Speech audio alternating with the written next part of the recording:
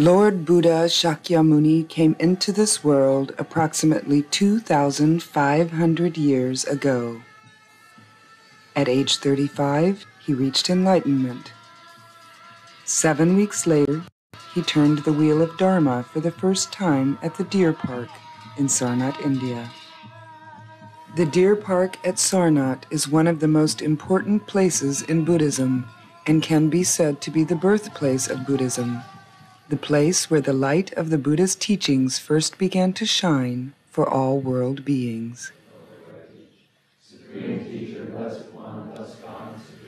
Buddha Shakyamuni gave his first teachings to 5 human students, 80,000 celestial beings, and many animals, including the deer of the Deer Park. His message of love, compassion, and nonviolence is a teaching for all sentient beings equally and without exception. As the Deer Park is so important to Buddhism, many great masters, members of royal families, and numerous renowned scholars and teachers have gone to these areas to pay their respects. One of the greatest kings in India's history, Ashoka, came to the Deer Park around 260 BC. There he erected a 54-foot-tall stone pillar topped with 4 lions facing the 4 directions. His name is Khenpo Parmeshwar. My name is Khenpo Chau. We came from Tibet, in the eastern part of Tibet, which is known as Kham. And then we went to India, traveled the India direction, and in the path we had so many difficulties and troubles. Many times we were caught by the Chinese army and put in jails. And it went to so many hardships, almost the one, sometimes every point, almost we could lose our lives. Last year, I was asked to paint the mural for the Rinpoche's newly erected temple in Sarnath, India. I spent 6 months stateside in preparation, creating and assembling over 100 line drawings of deities, lineage masters, famous monasteries, decorative borders, fauna and flora, and a myriad of symbolic oblations conventionally associated with Tibetan iconography. The planning stage entailed a series of meetings with the Rinpoches during which the sheer logistics of incorporating so much imagery within a limited amount of space was a major concern. Over the months, sketches and rough drawings were continually fine-tuned by the Rinpoche's discerning eyes. Finished drawings were redrawn to employ a different mudra, for example. Excessive detail would always be eliminated in favor of clarity. Images were shifted from one wall to the next. Retinues were increased or reduced according to the expanse or limitation of any given wall. A mudra is a positioning of a hand on a deity or a bodhisattva, which indicates to the viewer a specific meaning. For instance, there are positions which indicate to the viewer that the image is teaching or is accepting a gift or is recognizing the earth. Once the final layout was established, we had turned our attention to the background. Mountains, rivers, waterfalls, valleys, clouds, rainbows, forests, and open meadows would be included. I had the idea of creating a panorama effect wherein, should the viewer stand dead center in the temple and the vista would be one continuous backdrop unrestrained by corners or doorways. I wanted viewers to feel transported. I wanted them to feel that once inside, they were no longer in India, but rather somewhere in Tibet. Although the style of the murals would be faithful to the ancient traditions, contemporary materials, acrylics, and other plastic-based mediums unavailable in India seemed like the best solution. I made one other concession to 20th century technology. Tibetan deities have very precise dimensions. In order to achieve these proportions, an artist must first grid his or her background. To speed up the process, I transferred all the line drawings to acetate sheets before leaving the United States. Once in India, I rented a gasoline-powered generator, hooked it to an overhead projector on a 9-foot tripod, and cast the pre-drawn images on the walls. My assistant, Tillman Branner, filled in base colors that would eventually be shaded into skies, mountains, clouds, etc. Local Hindu artisans assisted in the intricate border decorations running along the ceiling and crossbeams. 20 days into the project, 2 Tibetan artists from Kathmandu joined us. They had never seen acrylic paint before, but they took to the medium quite quickly. I should mention their names, Buddha Lama and Mindu Lama.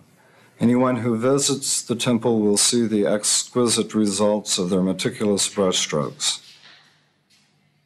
Tillman was painting a beautifully subdued tiger at the feet of Sasum Lingpa. Above the altar, Buddha Lama was straddling 2 precarious tables while painting the rainbow aura of Shakyamuni. High above us on a bamboo scaffolding, Ashoka was just finishing the golden roof of the Potala. It was as if the room had a life of its own, and every moment of the day we all felt the presence of our orchestrators, the Rinpoches. The temple is now completed. By building a traditional monastic college in these beautiful environs, our Rinpoches have helped to keep those precious teachings alive. It is a monument to joyful effort. The Venerable Khenchen Palden Sherab Rinpoche began the Deer Park Project for World Peace in order to build a monastic institute and retreat site. It is called the Nyingma Buddhist Dharma Chakra Center, where practitioners from around the world can come to study the ancient wisdom of the Buddha and the great Tibetan masters. The center is divided into several sections. The main temple dedicated to Buddha Shakyamuni, living quarters for monks and students, a kitchen, and a library with archives and study rooms for guests and permanent Sangha residents. Khenchen Palden Rinpoche has assembled a collection of priceless ancient manuscripts and books for the college library. When we got in India, we had kind of like 2 mixture feelings. First, we were very happy that we were able to come out of the chains, troubles, or the threatening. So we really kind of feel happy, joy. Now even we can see each other, even family died, or we can help it. At least we give him some prayer as we do, because it's very fragrant. Well, the second is very difficult. Tibet and India are very boring countries, but yet their custom systems are very different. Language is different, custom is different, climate, weather is very different. So when you just drop here, it's very difficult. At the same time, we are very poor. Also, every sanitation, everything, nothing, we don't have any what we are going to accept. Immediately, without any knowledge. It's just pretty much kind of really shocking, so very difficult. And then at the same time, where also many of our family members are sick, and also someone died on the road. And so it's very kind of difficult and very trouble, but yet we feel happy that even if died, even in trouble, at least we can see each other, because always community changes. They say the spread of the family members, spreading your faith and belief, all that's very threatening to us. So this time, even we're having difficulty and troubles, but yet we can kind of carry on our belief and our belief and our practice. So that we're very happy, because this is the land of the Buddha that often we read many times that in the tracks about India, not really been until we came here. So we feel kind of happy in that way. We're coming back to the land of the Buddhas. During the 1950s, communist Chinese armies invaded and occupied the land of Tibet. Since then, thousands of refugees have fled over the border into India. Some of them have found new homes in various countries of the world, where they are struggling to piece together productive lives. Many thousands still live in refugee camps in India. The culture and ancient traditions of the Tibetan people are threatened with extinction. Facilities are needed for schools and colleges to educate the young refugees. The Dalai Lama and many great lamas of the Tibetan Buddhist schools, along with other religious and secular leaders, are doing their best to continue this ancient, uniquely inherited culture and knowledge. The Deer Park Project for World Peace is an effort by Khenchen Palden Sherab Rinpoche and Khenpo Sewang Dongyal Rinpoche to establish a traditional monastic college, which they hope will preserve and cultivate the Dharma traditions and the Vajrayana teachings brought to Tibet by Guru Padmasambhava and other great Nyingma masters. So generally Buddha's teaching has been very, very helpful throughout the generations, no matter whatever country you are, whatever the developed situation you are, because the Buddha's teaching is the teachings on the love, compassion, wisdom, the egolessness, and share yourself to actually everyone, and bring everyone to the equal status with truth and honest and non-violence. So it's very teaching for everyone. In particular, this teaching is very, very, I think, also very important. I think it's really can help to the Westerns, because the Western countries now are very developed, highly developed in external ways. As much as you develop externally, that much many times you lost the inner understanding your own value, your own dignity, your own self. Too much focus externally, so you don't find out your own beings. So therefore, Buddhism teaching is, I think, very special to really connecting ourselves more inwardly.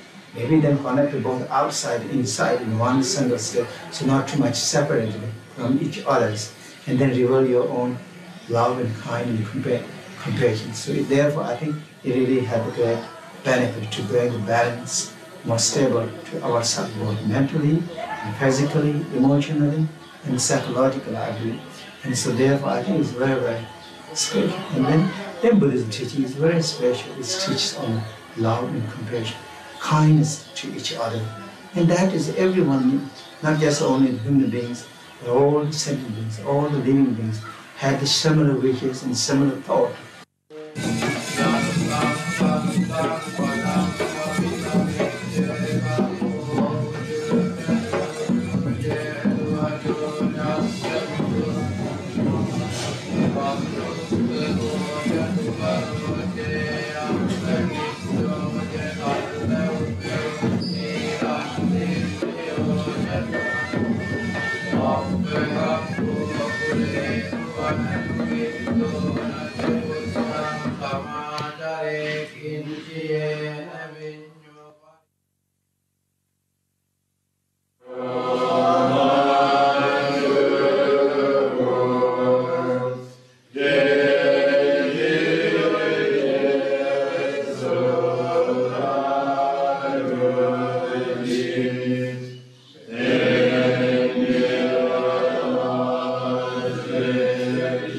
For more information about the Deer Park project for world peace or other activities of the Padmasambhava Buddhist Center, write the Padmasambhava Buddhist Center, P.O. Box 1533, Old Chelsea Station, New York, New York 10011 USA, or telephone 212-683-4958.